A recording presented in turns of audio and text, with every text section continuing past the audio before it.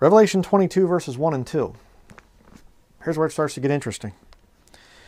And he showed me a pure river of water of life, clear as crystal, proceeding out of the throne of God and of the Lamb.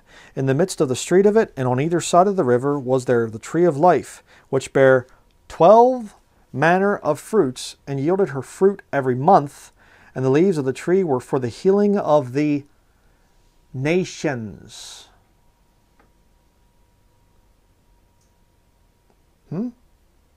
Huh? What did we read back in Deuteronomy chapter 32? God sets the bounds of the people and numbers them according to the number of the children of Israel.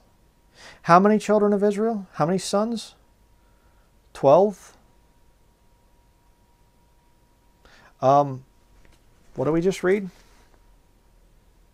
12 manner of fruits for the healing of the nations. God separated the nations into 12 different boundaries and gave each of them a special inheritance. What are we supposed to bear as Christians? We're supposed to bear good fruit. What if there are special fruits that are given to you as a Christian when you are in bounds? And dare I say, when you are kindredly pure? What if there are special fruits that God gives? So, oh, this is really stretching it. Okay, then you explain it to me. You explain what it means. And by the way, how many elders were there back in Revelation chapter 4 and chapter 5? How many elders? 24. What's 24 divided by 2? 12. What if the 24 elders are 2 representatives from each of the 12 nations? And I'll take it one step further. You're really going to love me for this one, you integrationists out there.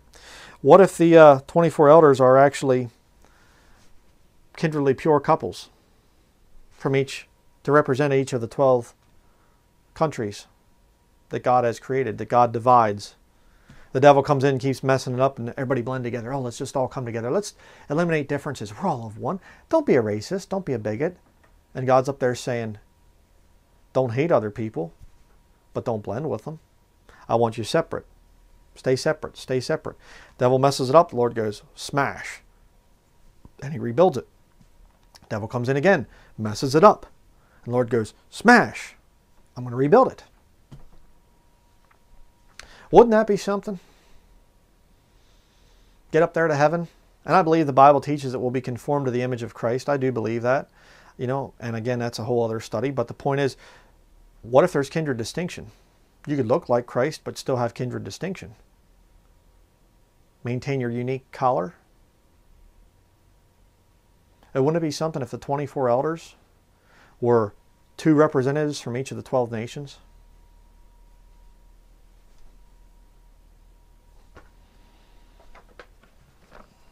I don't know. All right. Now let's actually get, you say, well, this is all just the stuff on kindreds and things. Yeah, but let's actually get into what the Bible says about interracial marriage. And you're going to see how crystal clear it is that God's against it.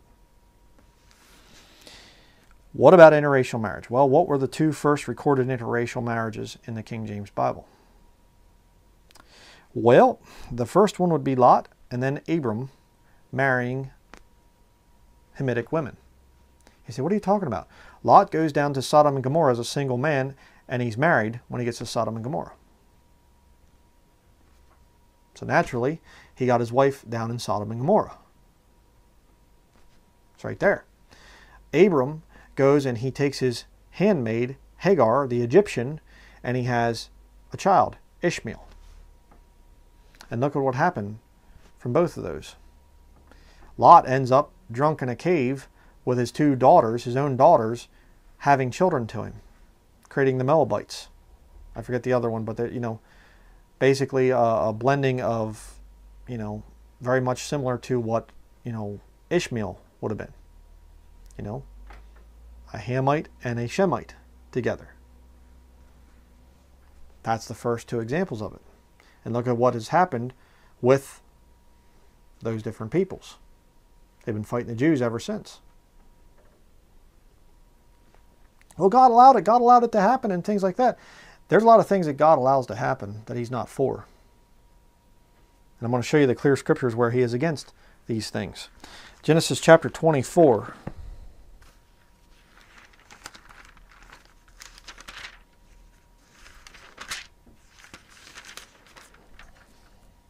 The devil has had an agenda ever since the very beginning of time to mess up what God has made, to destroy God's creation.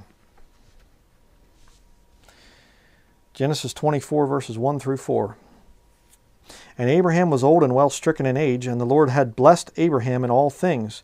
And Abraham said unto his eldest servant of his house that ruled over all that he had, Put, I pray thee, thy hand under my thigh, and I will make thee swear by the Lord, the God of heaven and the God of the earth, that thou shalt not take a wife unto my son of the daughters of the Canaanites among whom I dwell.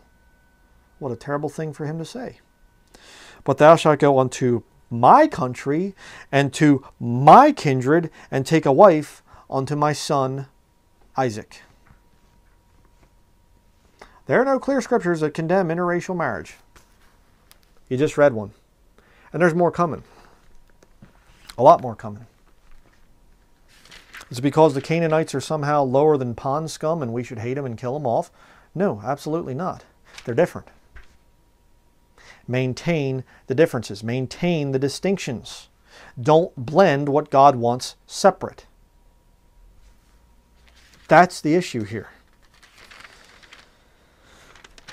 Genesis 24, verses 37 and 38, you say, well, that was Abraham. He was a racist bigot, a racist railer, no, it was actually the Lord speaking through him. Genesis 24, verses 37 through 38. And my master made me swear, saying, Thou shalt not take a wife to my son of the daughters of the Canaanites, in whose land I dwell. But thou shalt go unto my father's house and to my kindred, and take a wife unto my son.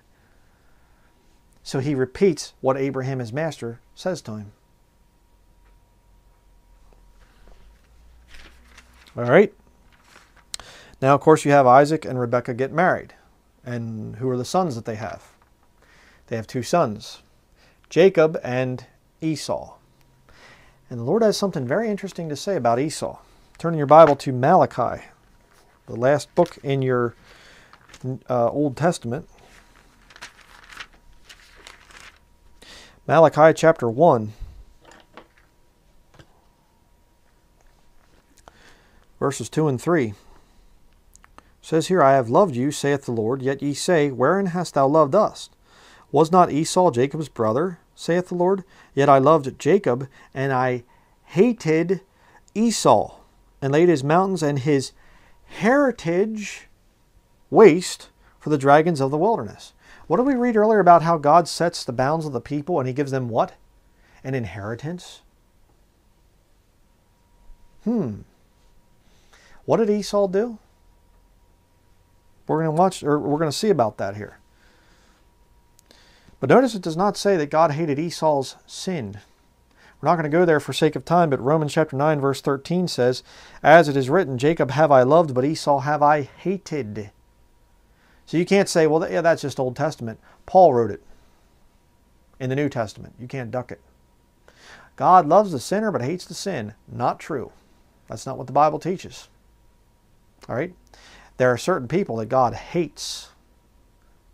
But why did God hate Esau? Genesis chapter 25. Let's go back and read it. Genesis chapter 25.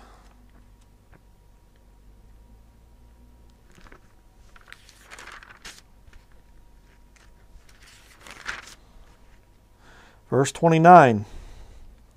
It says here, And Jacob sod pottage, and Esau came from the field, and he was faint. Oh, poor thing. And Esau said to Jacob, Feed me, I pray thee, with that same red pottage, for I am faint. Therefore was his name called Edom. And Jacob said, Sell me this day thy birthright.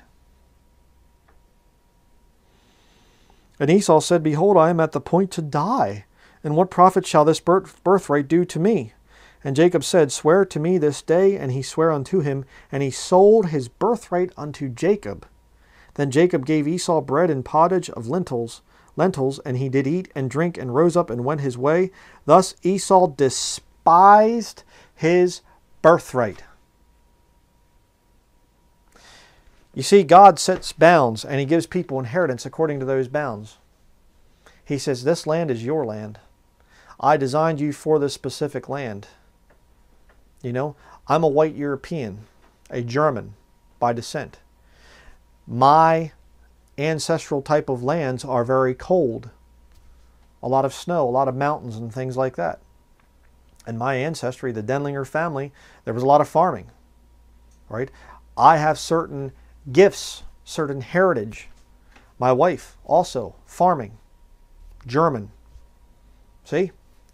We have certain traits and characteristics and things that work very well with a northern environment. If you're African and you go back, you trace your ancestry back to Africa, there are certain traits and characteristics that you have. You like to work around heat.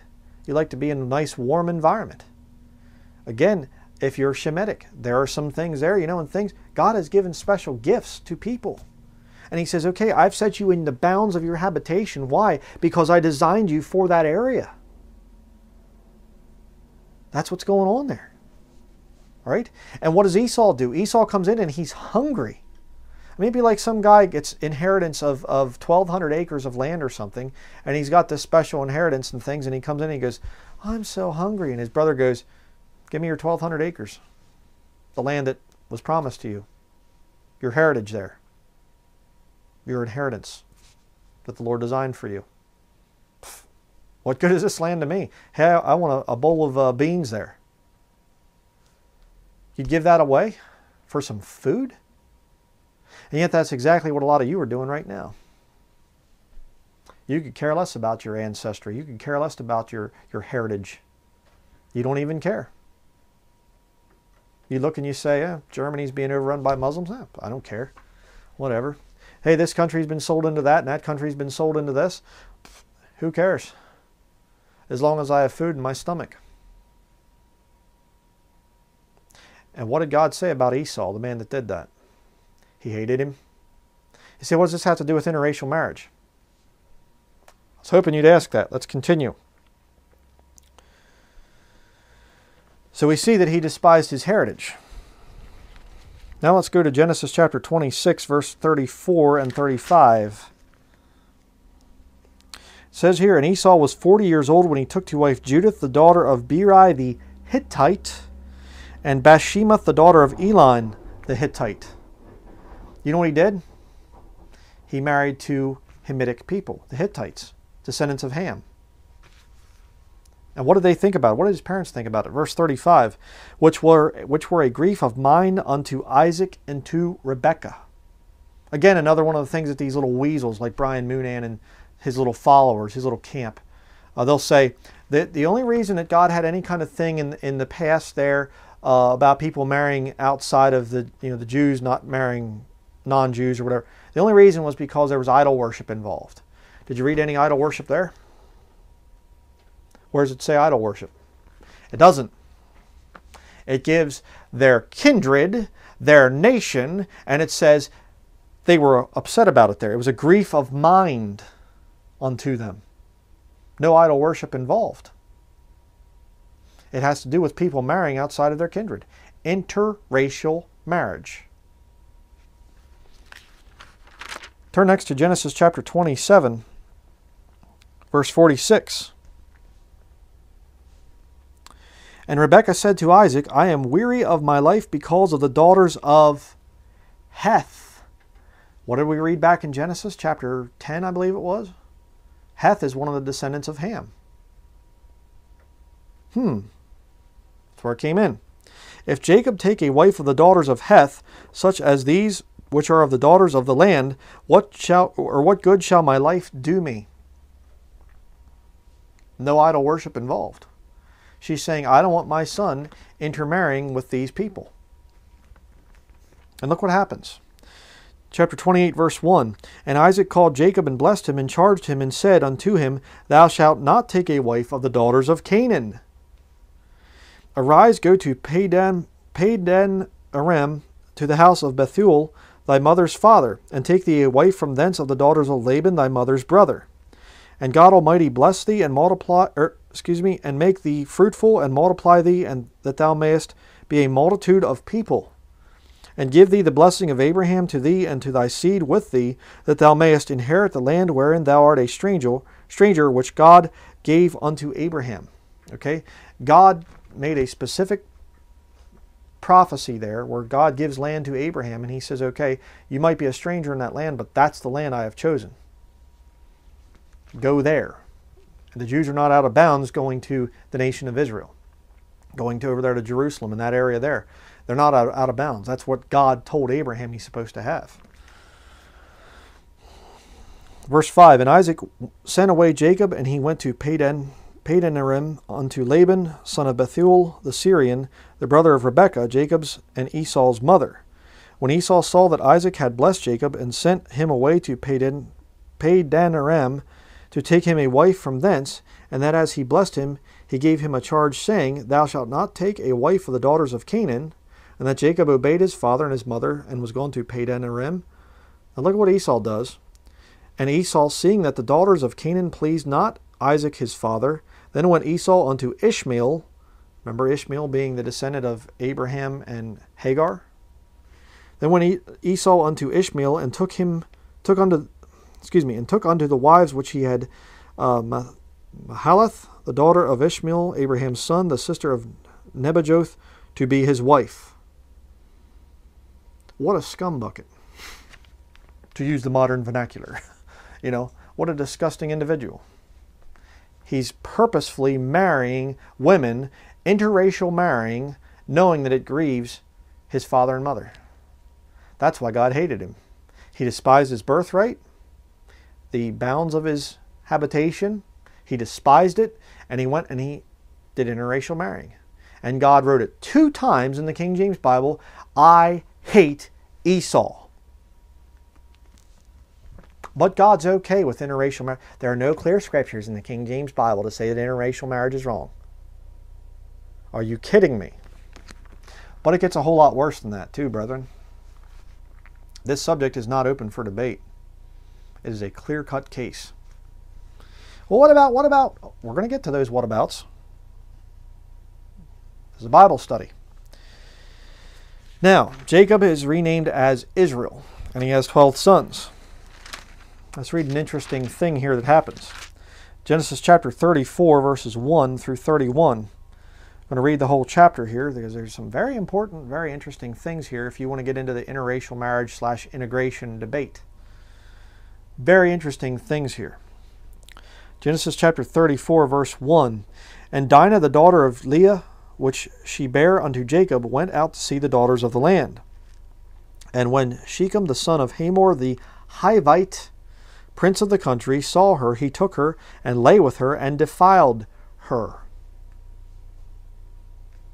What does it mean he defiled her? You say, well, he forced himself on her.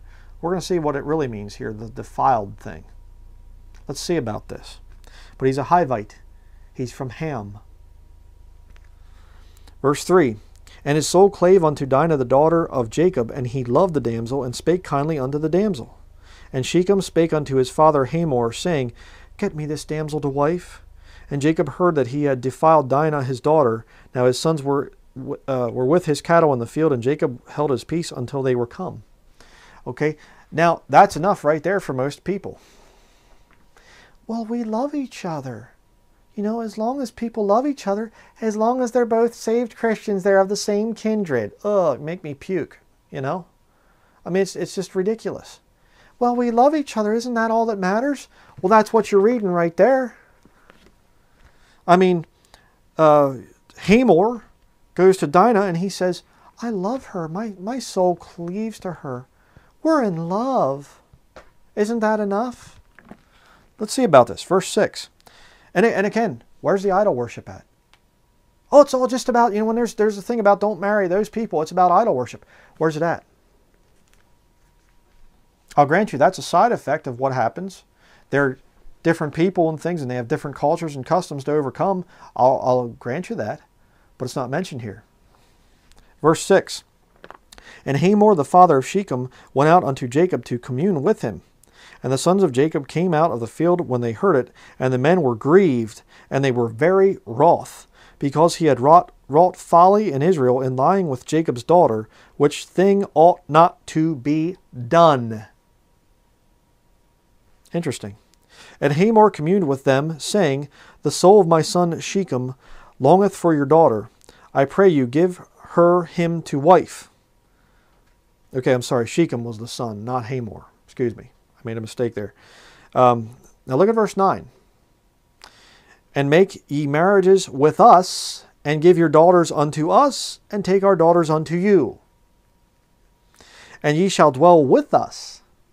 Everybody coming together. And the land shall be before you. Dwell and trade ye therein, and get you possessions therein. Wonderful integrationism right there.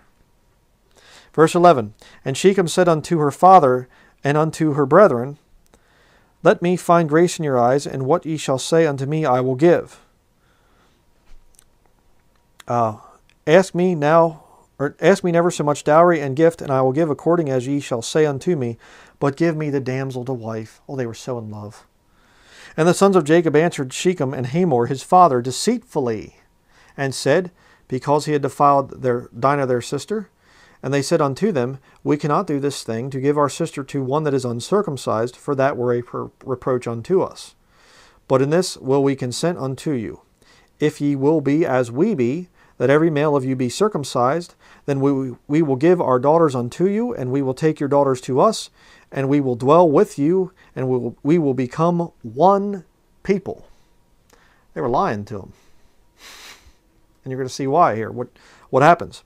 Verse 17, But if ye will not hearken unto us to be circumcised, then we will take our daughter, and we will be gone.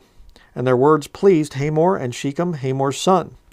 And the young men deferred not to do the thing, because he had delight in Jacob's daughter. And he was more honorable than all the house of his father. He was an honorable young man. He did this thing in integrity. He truly loved Dinah. He was in love with her. You know? Why would they try to fight against this? Let's continue. And Hamor and Shechem his son came unto the gate of their city, and communed with the men of their city, saying, These men are peaceable with us, therefore let them dwell in the land, and trade therein, for the land, behold, it is large enough for them. Let us take their daughters to us for wives, and let us give them our daughters.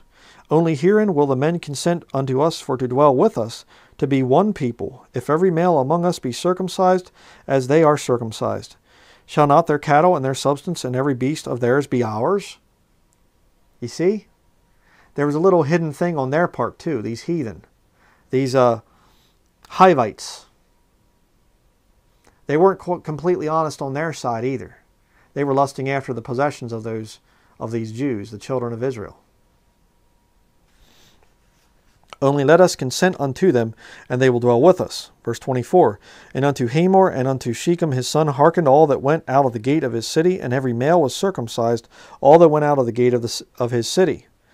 Verse 25, And it came to pass on the third day, when they were sore, that two of the sons of Jacob, Simeon and Levi, Dinah's brethren, took each man his sword, and came upon the city boldly, and slew all the males. And they slew Hamor and Shechem his son with the edge of the sword, and took Dinah out of Shechem's house, and went out. The sons of Jacob came upon the slain, and spoiled the city, because they had defiled their sister. They took their sheep, and their oxen, and their asses, and that which was in the city, and that which was in the field. Now look at this, interesting. Verse 29, And all their wealth, and all their little ones, and their wives took they captive, and spoiled even all that was in the house. You say, wait a second, they took their wives. Therefore, see, they're intermingling with them. No, they took them as slaves. That's what they did. They went in there and they said, Canaan shall be a servant of servants. These people are Canaanites. We're taking them as our slaves. You want to mess with our sister and defile her? We're going to go in, we're going to kill you, and we're going to take your wives and your children and use them as slaves. So, I can't believe you'd preach this. What are you going to do with it? Well, I'll just conveniently overlook that part of the Bible because, this is the kind of thing, brother, I'm worried about you, Brother Bryan. you're preaching some controversial things and this could be the end of your ministry, then let the ministry end. I cannot but speak the things of the Word of God. And if the body of Christ can't handle it, then the ministry's over. Just as simple as that. But I will not lie. I will not tell people that the Bible says things that it does not say. The Bible is a controversial book, and the devil has turned the majority of people against this book and against what it teaches. That's why people say I'm a racist. Because they have been deceived by Satan into going against what the Bible teaches. I believe what the Bible teaches. All the controversial stuff, everything in it. Verse 30. And Jacob said to Simeon and Levi, Ye have troubled me to make me to stink among the inhabitants of the land, among the Canaanites and the Perizzites, and I being few in number, they shall gather themselves together against me, and slay me, and I shall be destroyed, I and my house. And they said, Should he deal with our sister as with an harlot? Yeah. And don't tell me, oh, it's just about the thing of, he forcibly forced himself on her. Why write all the other details there? They're mocking the thing of all the people coming together and we can give our daughters to yours and your daughters to us and all this stuff for wives and we'll all be one. They're mocking that. It wasn't just about an inappropriate thing of Shechem there coming in and basically raping Dinah. It wasn't just about that. It was about her being defiled by another kindred. That's what it was about. Genesis chapter 36, verses 1 and 2. It says here, Now these are the generations of Esau, who was Edom. Esau took his wives of the daughters of Canaan. It goes down in there, the Hittite, the Hivite, and things. But look over at verse 12. And Timnah was concubine to Eliphaz, Esau's son, and she bare to Eliphaz Amalek. These were the sons of Adah, Esau's wife. Interesting. Because you see there, Amalek, later on, if you read the book of Esther, he's the one that's trying to kill all the Jews. It's almost like every time that they're messing around with the Canaanites and things like that, every time that there's an interracial marriage and children produced, it makes more trouble for the Jews. It makes more trouble, more problems.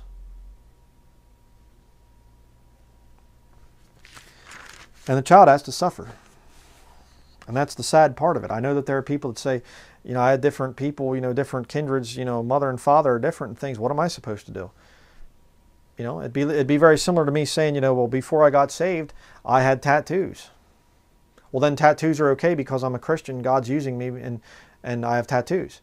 No, I just simply say, I made a mistake there before I got saved. And I don't go out and promote tattoos. If you've been born into a situation of mixed kindreds, well, there's nothing you can do about that.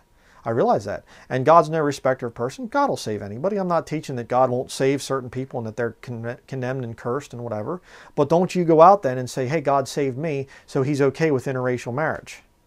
Don't go out and say that. Don't take and twist what the scriptures plainly teach. Genesis chapter 38, verses 1 through 10. And it came to pass at that time that Judah went down from his brethren and turned into a certain Adullamite, whose name was Hira. And Judah saw there a daughter of a certain Canaanite, whose name was Shua, and he took her and went in unto her. And she conceived and bare a son, and he called his name And she conceived again and bare a son, and she called his name Onan. And she yet again conceived and bare a son, and called his name Shelah. And he was at Chezib when she bare him. And Judah took a wife for his firstborn, whose name was Tamar. And Judah's firstborn, was wicked in the sight of the Lord, and the Lord slew him. A mixed kindred child, and he was wicked in God's sight, and God didn't even give him a chance. Just bam, killed him. And look what happens. And Judah said unto Onan, Go in unto thy brother's wife, and marry her, and raise up seed to thy brother. And Onan knew that the seed should not be his, and it came to pass, when he went in unto his brother's wife, that he spilled it on the ground, lest he should give seed to his brother. And the thing which he did displeased the Lord, wherefore he slew him also. Just bam, like that. You see, there are times that God allows sin to happen, interracial marriage, and a child is produced as a result of that thing. But our text there, God had a lot less grace for that son, those sons that came from that mixed relationship. Just because the Bible says, oh, so-and-so, Judah here goes and he marries a Canaanite, doesn't mean that God's for it. Yeah, well, there's no open thing saying that God rebuked Judah for it and stuff. Oh, I'd say it's pretty good right there. God dropped his 2 sons. No grace for his 2 sons. Just bam, bam, dead. You better just not mess with other kindreds.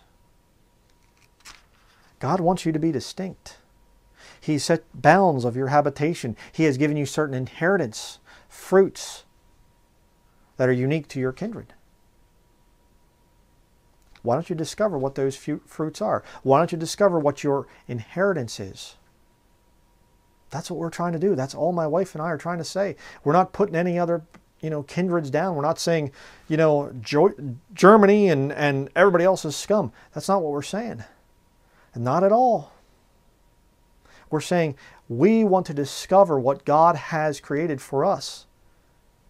And I thank the Lord for the German culture and things we're learning and we're studying the German language, and it's, kind of a long process, but hey, we're studying it and it's a blessing. It's a wonderful thing. Why? We want all that God has for us. You say, what am I supposed to do? I'm mixed kindred. Pray about it. You pray about that. If it's not your fault, it's nothing that you could control, well, pray about it. But again, remember, we're at the end. We're at the end of the church age. And Satan has done his best to mess up God's distinctions again. He's always done that all throughout time. Before the flood, messes up God's plan with man. After the flood, messes up God's plan. During the time of Jacob's trouble, messes it up. During the millennium, at the end of it, messes it up. And God keeps rebuilding it, rebuilding it, rebuilding it, showing that it's his plan to have true diversity. That's what's going on here. Now we're going to get into the really hardcore stuff. Say, I thought this was hardcore. Well, not as hardcore as some of the stuff we're going to be looking at now. Go in your Bible to the book of Ezra. You want to have some stuff going against interracial marriage. Go here to Ezra and then to Nehemiah. Ezra chapter 9, verses 1 through 4. Now when these things were done, the princes came to me, saying, the people of Israel and the priests and the Levites have not separated themselves from the people of the lands, doing according to their abominations, even of the Canaanites, the Hittites, the Perizzites, the Jebusites, the Ammonites, the Moabites, the Egyptians, and the Amorites. You say, see, it's just about the religion. They're doing after their abominations. It's just about their religious practices are off. Keep reading. For they have taken of their daughters for themselves and for their sons, so that the holy seed have mingled themselves with the people of those lands. No religion to it. It's about the holy seed being mingled. That's what's going on. Yea, the hand of the princes and rulers have been chief in this trespass. You know where all this integration stuff starts? With the upper class. Let's not judge. Let's all come together. We're all one. Don't be a racist. Don't be a bigot. We're all one. Let's all come together. The princes and rulers have been chief in this trespass. And you say, well, it doesn't openly say sin. What do you think a trespass is? But let's continue. You're going to see about this. Verse 3, and when I heard this thing, I rent my garment and my mantle, and plucked off the hair of my head and of my beard, and sat down astonied. Then were assembled unto me every one that trembled at the words of the God of Israel, because of the transgression of those that had been carried away. And I sat astonied until the evening sacrifice. Let me ask you a question, Christian. Everyone that trembled at the words of the God of Israel, do you tremble at this book? Do you fear God? Are you really truly concerned with what this book says? Or do you just say, well, I follow it where it follows the modern day course of the world. And where it doesn't, I just kind of say, well, that was for that time. Things aren't that way anymore. Like I did in my other little video, should we update the King James Bible to fit our modern times? Because it's just not politically correct anymore. If you tremble at the words of the Lord, you will say, I'll submit myself to the book and I don't care what it crosses. I don't care if it even crosses me.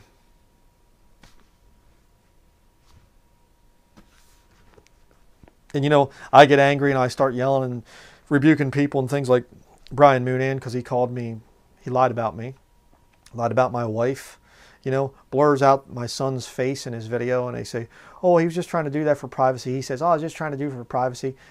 Hey, I put up the video with my son's face. There's nothing private about that, okay? And Moonan puts up his own children's faces and things in his video and he doesn't blur their faces. He lied, okay? Absolutely, totally lied. I don't even want to, I have no idea what he's doing trying to blur my son's face out, but it was an insult. Okay, maybe he was offended at the fact that we had a little shirt on my son saying, made in America with all German parts. You know, whatever. His little Jesuitical integration thing, you know. You want to keep watching him, go ahead. See what the Lord does with you.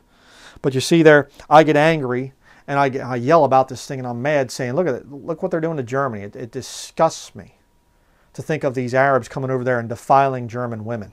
It's disgusting to me. Why? I'm not doing anything different than what Ezra did. And yet somehow I'm not right with God and I'm overreacting and getting too radical and stuff like this. I didn't pull out my hair. I didn't pull out my beard. I didn't rip my shirt on camera and stuff. Yet Ezra does it. Do you really know God? Do you really know what this Bible even teaches? I know some of you right now are probably seeing this for the first time and going, man, I had no idea. Yeah, I thought the same thing when I saw it for the first time. And I realized I have two options here. I can either pretend that these verses don't exist, because the atheists might make fun of me. They might say, oh, your God's cruel, your God's this. I could either go along with that, or I could just simply say, it's written in the Bible, I believe it. I tremble at the words of the God of Israel. The God of Israel. Did you hear me? I said the God of Israel, not the God of the United Nations. I tremble at his words, and I'm going to stand before him someday and give an account for my life. Well, let's continue. Ezra chapter 9, verses 10 through 15. And now, O our God, what shall we say after this? For we have forsaken thy commandments, which thou hast commanded by thy servants the prophets, saying, the land unto which ye go to possess it is an unclean land, with the filthiness of the people of the lands, with their abominations, which have filled it from one end to another with their uncleanness. Now therefore give not your daughters unto their sons, neither take their daughters unto your sons, nor seek their peace or their wealth forever, that ye may be strong and eat the good of the land and leave it for an inheritance to your children forever. Deuteronomy chapter 32.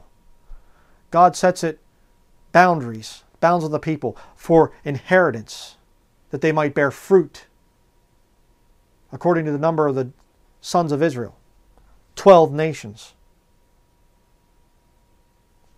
We're seeing it there again. Verse 13. And after all that has come upon us for our evil deeds and for our great trespass, seeing that thou, our God, hast punished us less than our iniquities deserve, and hast given us such deliverance as this, should we again break thy commandments and join in affinity with the people of these abominations? Wouldest not thou be angry with us till thou hast consumed us, so that there shall be no remnant nor escaping? O Lord God of Israel, thou art righteous, for we remain yet escaped as it is this day. Behold, we are before thee in our trespasses, for we cannot stand before thee because of this. Is that your attitude about integration? When's the last time you fell down on your knees before a holy, righteous God and you said, God, I'm sorry for this integration mess? You say, oh, what are you doing in America? Hey, I left. My ancestors left. And I can't say all my actual flesh and blood ancestors, but my Christian ancestors left our homeland because of Roman Catholicism. We were driven out of there. And we came here, but we set up bounds of our habitation here. And we didn't mess with other people and things for years and years and years. I remember my grandmother, May Denlinger, on my father's side, obviously. And I remember she would always be really concerned. Who are they marrying? Who are they marrying? Is it from a good family? And I didn't understand it at the time. I thought she was racist. My grandma wasn't racist. She understood what the King James Bible taught. Interesting. But you see it there in verse 13. Great trespass, evil deeds. What is it? Interracial marriage. It's a great trespass. But look at what happens here. This is very interesting. Ezra chapter 10, verses 1 through 3. Now when Ezra had prayed, and when he had confessed, weeping and casting himself down before the house of God, there assembled unto him out of Israel a very great congregation of men and women and children, for the people wept very sore. And Shechaniah the son of Jehiel, one of the sons of Elam, answered and said unto Ezra, We have trespassed against our God, and have taken strange wives of the people of the land. Yet now there is hope in Israel concerning this thing. Now therefore let us make a covenant with our God to put away all the wives and such as are born of them, according to the counsel of my Lord and of those that tremble at the commandment of our God, and let it be done according to the law. You say, well, but why would God put that in His Word? But are you saying that, hey, let's not even talk about am I saying or am I suggesting or what's it mean? Why is it in there? You mean God would take such a strong stand that He would literally tell the children of Israel to put away their wives and the children that were born? That's how serious it is before the Lord? Yeah. So these people that come out and call me a racist railer, call me out, oh, you're racist. There's no condemnation against interracial marriage. Are you blind? Are you absolutely blind? Amazing. Absolutely amazing. Jump down to verse 10. And Ezra the priest stood up and said unto them, Ye have transgressed and have taken strange wives to increase the trespass of Israel.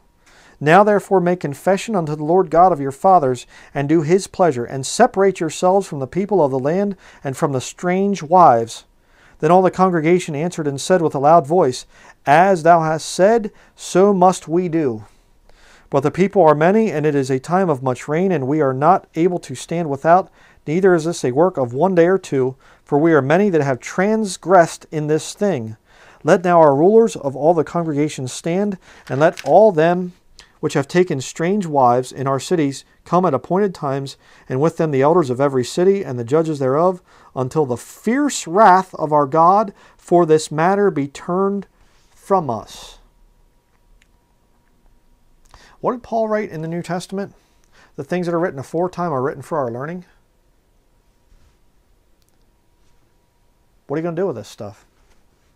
You say, well, we're a mixed kindred, we're a mixed couple. What are you suggesting? Are you suggesting we get a divorce? Well, that's between you and God. I'm not going to say one way or another. I'm thankful that I'm in the right kind of relationship with my wife. But you say, well, this is ridiculous. I can't believe you'd even insinuate. Okay, then show me a place in the New Testament where that's undone. Show me it. Well, I can prove to you that there were certain men that went and they married strange wives. I can prove it, so that means it's okay. Because God didn't strike them down dead, or God didn't this, or God didn't that. Yeah, there's a lot of things that happen in this book that are accounts of man's sin. Doesn't mean whenever you see man sinning that that's now justification for it. Doesn't mean that. And you really need to pay attention to these scriptures here and see what God thinks of interracial marriage. Go down to verse 17. And they made an end with all the men that had taken strange wives by the first day of the first month. And among the sons of the priests that were found that had taken strange wives, namely of the sons of Jeshua, the son of Jozadak, and his brethren, Maaseiah, and Eleazar, and Jerib, and Gedaliah. And they gave their hands that they would put away their wives, and being guilty they offered a ram of the flock for their trespass. Okay? And you go down to verse 44. All these had taken strange wives, and some of them had wives by whom they had children. And it goes down through there, verses 20 down through 43. It lists the men that were guilty of this thing. What are you going to do with that? Oh, well, brother, but brother, you see. God doesn't have any clear things about interracial marriage. Then what on earth did we just read? Turn next to Nehemiah chapter 13. Nehemiah 13 verses 23 through 31. It says here, in those days also saw I Jews that had married wives of Ashdod, of Ammon, and of Moab, descendants of Ham. And their children spake half in the speech of Ashdod, and could not speak in the Jews' language, but according to the language of each people.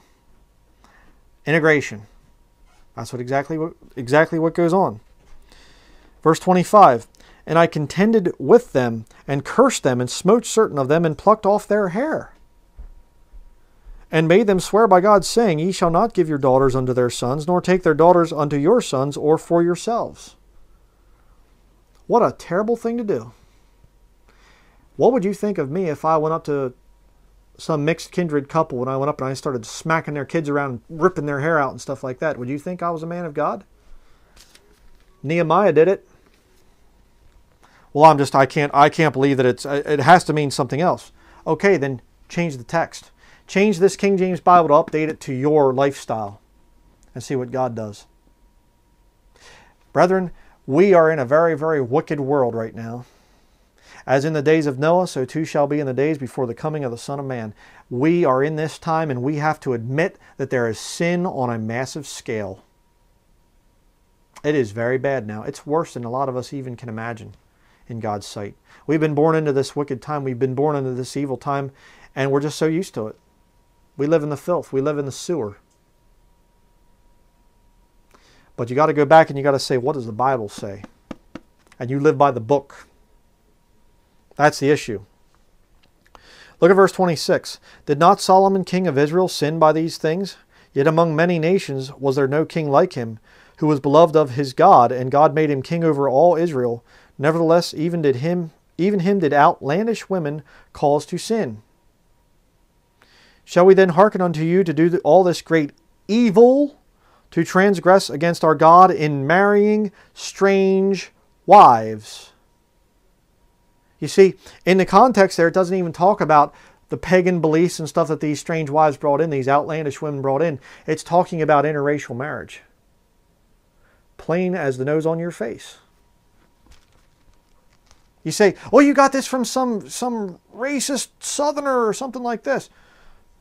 What does the text say? Just as plain as day. Verse 28. And one of the sons of Jehoiada, the son of Eliashib, the high priest, was son-in-law to Sanballat the Horonite. Therefore I chased him from me. Remember them, O my God, because they have defiled the priesthood and the covenant of the priesthood and of the Levites. Thus cleansed I them from all strangers, and appointed the wards of the priests and the Levites, every one in his business, and for the wood offering at times appointed, and for the first fruits. Remember me, O my God, for good. I just can't believe it. I just can't believe it. I'm going to cover a couple more things here, then we're going to be done with this study, because I know a lot of people already can't handle what I've said. A lot of you are just falling away. I see it. It just disgusts me. I see more and more people falling away. There are some of you that are faithful, that you've been with me for years and years and years. I thank the Lord for you. You're not going to go against the book. You've been through enough of this world to know that there's nothing in the world that can convince you to go back. Praise the Lord for you. These rebukes aren't against you. And, you know, I love you out there, brothers and sisters in Christ of all kindreds. I love you for who you are. Stay who you are. Celebrate the fact that we're different. Don't become like me. I mean, you know, let me do a little act here for you, okay? From this day forward, I am only going to allow people to subscribe to my channel that wear flannel shirts, that have a beard, and wear glasses. You have to become a Denlingerite, or else you are off of my channel. What would you think of that? You'd say, well, that's ridiculous. That's absurd. Of course it would be. Why? I'm trying to make people that are different just like me. You see? That's really the agenda behind this whole integration thing. Let's all blend everybody together. You take a black man, you take a white woman, and they have children that are mixed. You lose the distinction. Don't tell me you don't. I've known them. I know them. I've worked with them. I worked with a black man, had a white wife, and the children were blended. And you know what? Those children are going to grow up. They aren't going to be able to hang out with the whites because the whites are going to say you're part black. They won't be able to hang out with the blacks because they're going to say you're part white. Don't tell me any different. And don't say it's some kind of a problem that we have with each other and we need to get past our racial differences. Nonsense. Nonsense. Absolute total nonsense. Celebrate the fact of who God made you and don't desire to change it. If you do, you're going against God's word. You're going against this book.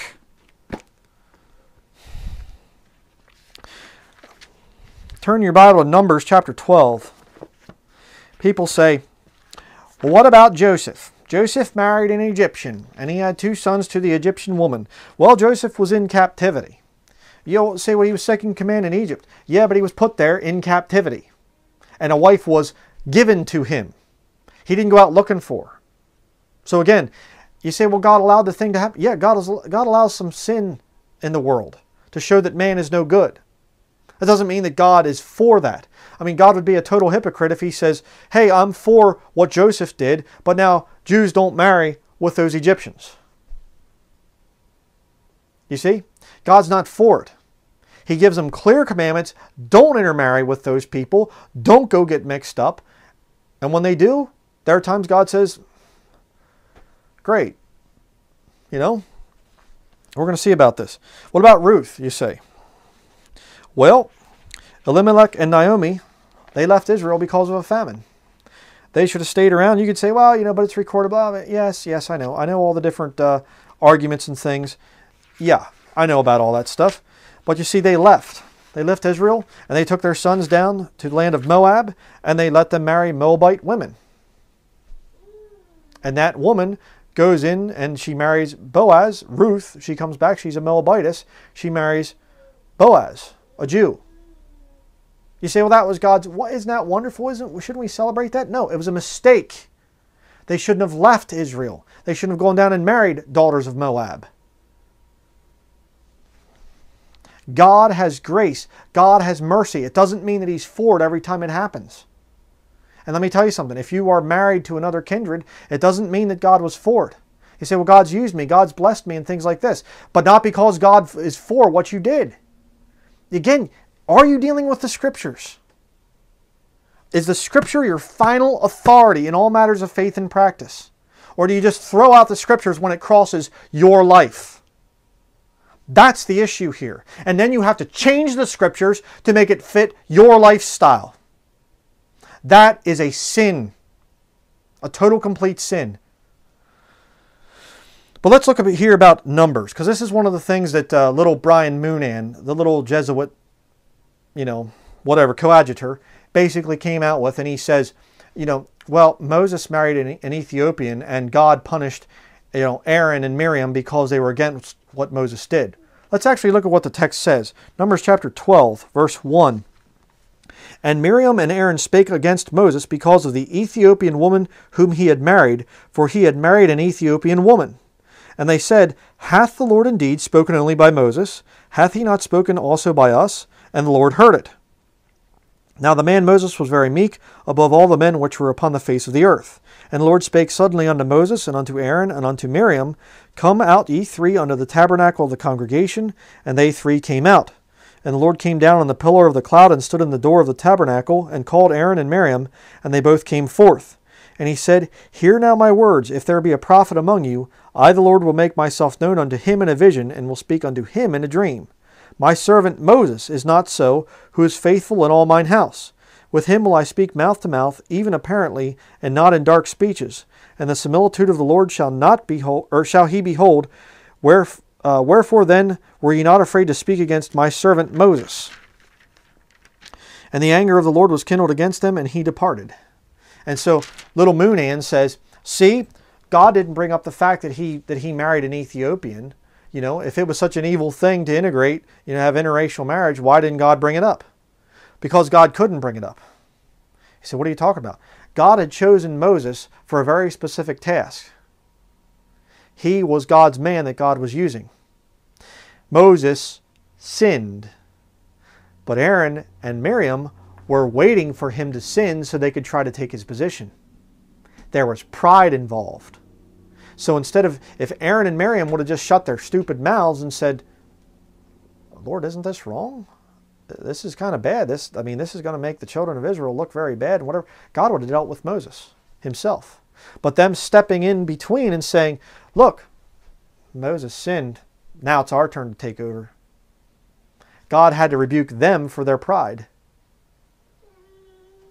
And Moses goes on, by the way, to sin later on by smiting the rock. Maybe it was because he had a nagging wife. We need water, we need water, we need water. I don't know, the scripture doesn't say. But the point is to use this text to somehow overthrow all of the other scriptures that we've looked at. That's crooked. That's not a saved person doing a thing like that. It's not a saved person that goes in and cuts people and cuts little bits out and cuts little portions of books and then intersperses it with Ruckman acting silly and takes a video of Eric Phelps. I didn't even know what the thing was all about, but Eric Phelps pretended he was a Jesuit at one point in time just to prove points. Like my wife and I dress up like Dr. Smarty Pants. She dresses up like Mother Superior, and we're just making a point there. We're using sarcasm, And Brian Moonan cuts that and puts it into his video like Eric Phelps is actually a covert Jesuit. You see? It's false information. And using Numbers chapter 12 to overthrow all that the Bible says against interracial marriage is crooked. That text does not prove it. Doesn't prove a thing. And another one that's brought up, they'll say, what about Timothy? What about Timothy? Timothy was a result of interracial marriage, and he was. Go to Acts chapter 16. Acts chapter 16, verses 1 through 5. It says here, Then came he to Derbe and Lystra, and behold, a certain disciple was there, named Timotheus, the son of a certain woman, which was a Jewess, and believed, but his father was a Greek. Why did that even need to be recorded?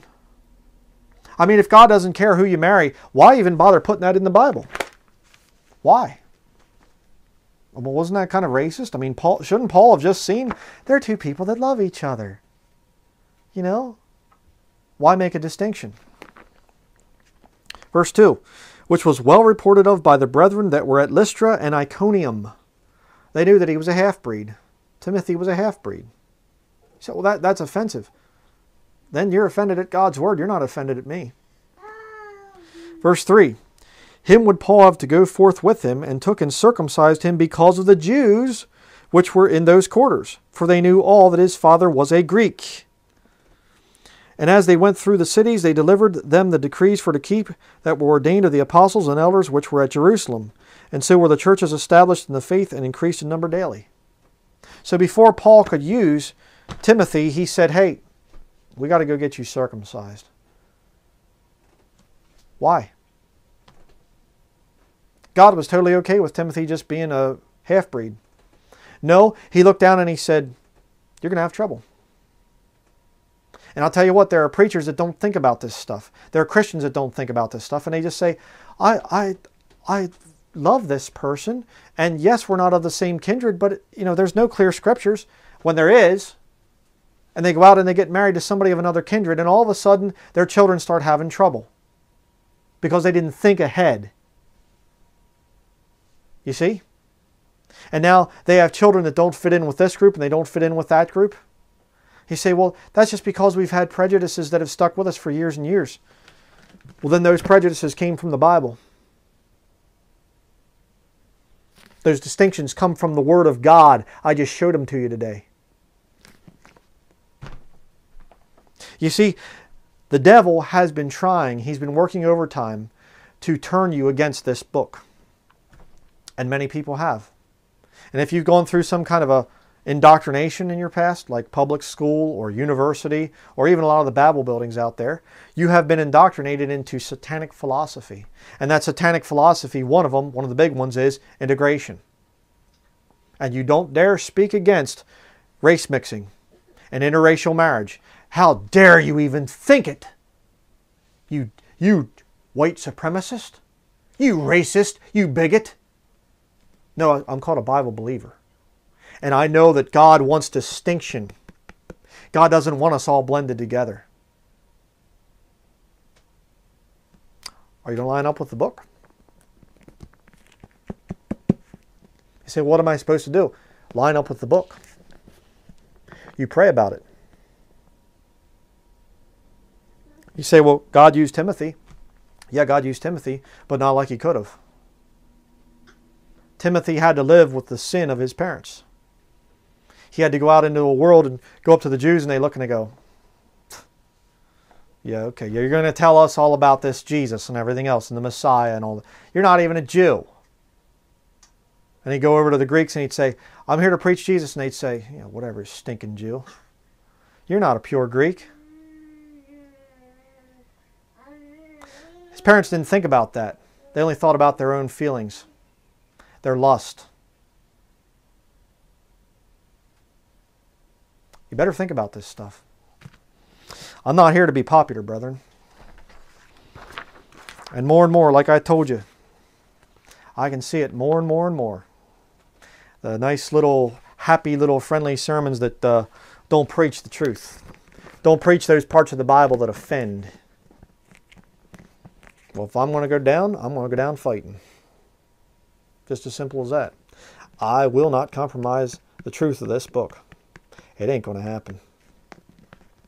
For those of you out there that are supporters of this ministry and that believe the King James Bible and you change your beliefs according to what this book says, if you've been lied to, if you've thought that interracial marriage is okay, now you've seen the proof. Now you've seen the scriptures.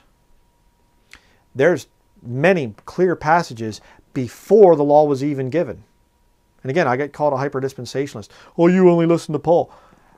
I listen to what goes on before the law, and I apply it to today. Oh, yeah. And this book is crystal clear. Interracial marriage is wrong. And you know what? My son, over here with my wife, listening in, you know, my son, I don't think we're going to be here long enough for him to ever get old enough to get married or anything. But if we do, he's going to be told, don't you bring home a woman of another kindred. You say, well, that's so racist. No, it's Bible. It's what the Bible teaches. Why? Because I want him to enjoy the like-mindedness that my wife and I enjoy. I don't want him going and messing around with somebody from another kindred. That's going to be it for this study. Please pray for us. Like I said, there's just the falling away, you know. And we're going to... You're going to try to preach over there or something? You're too young. You're a novice. You can't even talk yet, so you're not allowed to preach. But, but you know, we're going to stand. That's just as simple as it's going to be. The things that I've learned and been assured of, I'm not going to move. I'm going to be stubborn. And to reiterate it one more time, because I realize there's probably people that have like skipped to the end to see my closing remarks, you know, or something. Has he changed his opinions? You know, I get this thing. That's so funny, you know. We'll accept you back into our little circle if you recant of this or recant of that. I ain't recanting for nobody, okay? Get that through your head. When the Bible is clear on something, I ain't going to change for nobody, okay? If you're a black brother or sister out there, I love you in the Lord. Okay? You are my brother, you are my sister, and I love you very deeply. If you're Oriental, I love you in the Lord. But I want you to stay distinct from me. Don't all of a sudden show up on film wearing a flannel shirt with a beard and, you know, trying to look like me. No, you maintain your unique characteristics. You learn about your culture. You learn about your customs. You learn and you be what God wants you to be, not what this integrationist, Jesuitical world wants you to be. Let's not all come together. Let's stay separate and do the work within our own peoples and not blend. That is going to be it. Thank you for watching.